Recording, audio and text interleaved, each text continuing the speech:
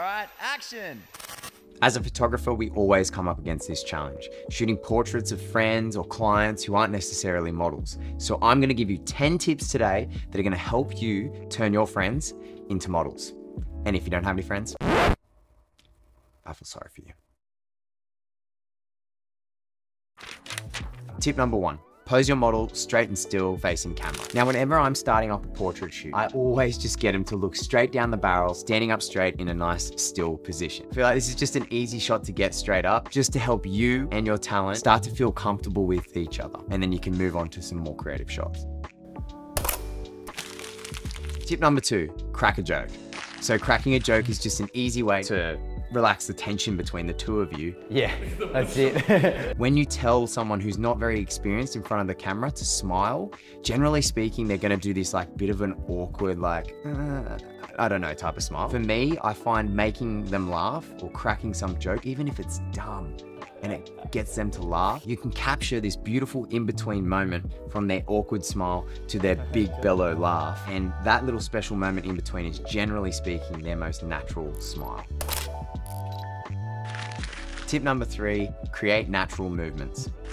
Okay, so now we're actually getting into the posing part of the photo shoot. This is where I'll tell them to do something natural. So for example, you could either get them to push their hand through their hair, flick their hair, turn their head so their hair's flicking. All these different things that you can tell them to do are natural movements to them. And it doesn't feel as clunky or as intimidating looking down the barrel of a camera or standing in a pose that you may feel uncomfortable. We've got to remember, put ourselves in their shoes. How do we feel as photographers standing in front of the camera?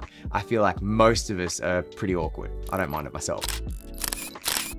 I feel like most of us are pretty awkward. So have empathy for that. And if you can make them move in a particular way and capture a beautiful moment in between, that's going to be so special.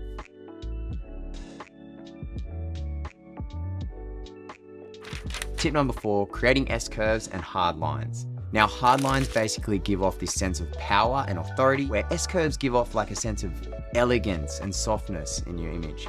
So when you're posing your subject, think about these 2 different points. That's kind of cool. I like that. As you can see here, I have Sam posed in a very powerful position as he's deep in thought. And this is due to the straight line coming from his elbow up to his hand that is placed on his chin. Where you can see over here with the 2 girls, Lauren and Talia, I've eventually got them to be sitting in an S-curve position. It's very flattering and elegant and creates interest in the image. Yeah, the girls. Tip number 5, look for flattering poses. Now, this is something that takes time and experience. I don't expect you to know how to do this straight away, especially if you're a beginner photographer.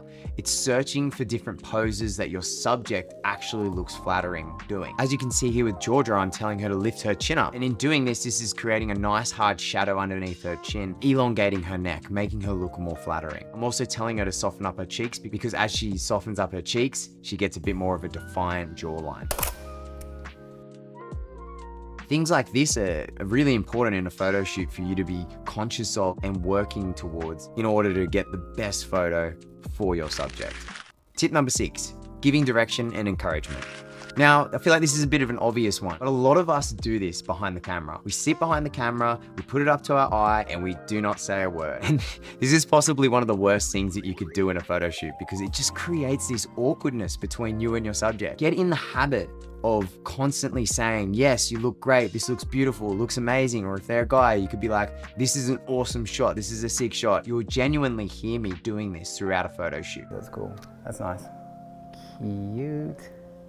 Yeah, Lauren, this looks cool. This helps so much with the entire process, more than you know. It gives them the confidence and encouragement to continue doing these poses. They know they don't look awkward while they're standing there. Tip number 7, showcase your work with direction. This is something that we all get into bad habits of doing. It's looking at the back of the camera to look at our own work, but we don't turn around and show it to the talent. In doing this, we're not helping them and giving them the tools that they need to be in the right poses for the best creative output. No, we'll kind of, actually I'll show you so then you got an idea. So think about if you're learning a new skill. Let's just say you're kicking a ball for the first time. You have your coach who's there verbally explaining it to you. Then his next thing is to do the action himself and demonstrate it to you. The final component is him showcasing how you look and giving you feedback. And you then have the ability to understand what you're doing wrong because you can see it. So get in the habit of showing them what they're doing wrong, what they're doing right, and just give them general feedback as well. You look great. This is amazing. These photos look beautiful. That feedback is so powerful, like we mentioned earlier. I can't wait to see the photos out of this. Tip number 8, your subject views himself differently.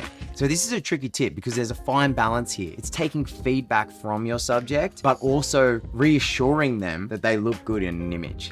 My resting face looks so mopey. I like that. Like, I like that one there. I think like you have a different opinion when it's your own face. Yeah. A few times the guys were a bit concerned about the way they looked when they were looking back at the images. My first thought is always reassure them that this is a true representation of how they look and that it's a beautiful representation of how they look as well. It all comes down to giving them confidence in your work. And if you're confident in your own work and the way that they look behind camera, then they're going to be more confident in giving you more in front of the camera.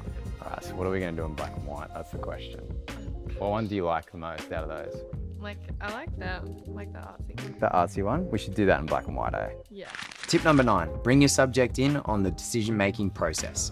So this point is really important for the relationship between you and your friend. It's showing them what you've captured and the different styles that you've captured and asking them the question, which do you prefer? My preference is this one here, but their preference may be different. And it helps you both to come up with the best final image. We keep choosing all the hard ones in black and white. This isn't one of the tips, but it's nice to highlight, is shooting a subject with glasses on. I feel like a lot of our friends wear glasses, and I feel like it's pretty relevant to most of us. Whenever you're shooting a subject who's wearing glasses, it's important to keep your light at a 45-degree angle to your camera. This will help with highlights or reflections of the light source in their glass lenses. One of the most important things in portrait photography is the eyes. It tells a story, and you have this big reflection shining over the glass element, then you're not really going to see their eyes at all. Tip number 10, the art of the second shot. Now this is a theory I stumbled across a few years back. And basically the whole concept is taking a second shot to the first image that you took. Usually when you go into a photo shoot, you have this key hero image that you want to capture. And the art of the second shot is once you've captured that key moment that you've envisioned and that you've creatively brainstormed, then it's go out, challenge yourself and capture a second one that's just as challenging. So for example, it could be as simple as bringing in a prop or posing your subject in a different way or lighting it differently. These are all ways in which you can get creative with it and capture a second image. And for me personally, most of the time when I do this, I actually end up liking the second image anyway.